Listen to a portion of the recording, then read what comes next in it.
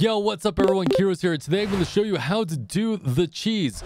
Now this is to take down the egg boss that you need in order to fertilize these seeds. I have a whole other video on how to do these mechanics and a little bit more wordy, but I wanted to keep this super quick on how you do this and how you kill the boss solo in essentially under about 5 seconds.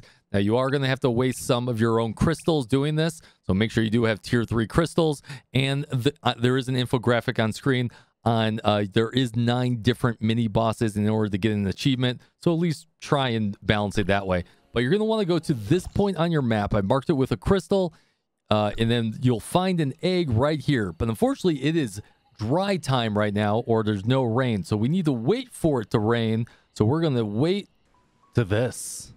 All right, now that it is properly flooded or is in the middle of flooding, you can see there's a ton of water around. So now it's time for the cheese.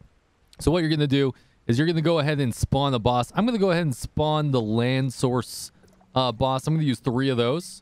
We'll use 3 earth cores on this one. 1, 2, 3. All right, gotta make fun of that somehow. Then the boss will spawn by using a seed. Bam. All right, make sure you grab this boss. Drag him right on over to right about here. And boom! That's the fastest boss kill you've ever seen. Wow. Well, now we can go into our inventory here. We can go take a look at our mission tab, and you've now got that fertilized core. So if you see my other video, you can go ahead and use that on the spores or the other mechanics to get rid of the poison fog. That's all I got. That's all I got. I hope you guys enjoyed that. Feel free to solo the boss whenever you want to. You've got it. You can do it. You can do them all. I believe in you. See you guys on the live streams. Make sure you guys do like and subscribe. I do appreciate you.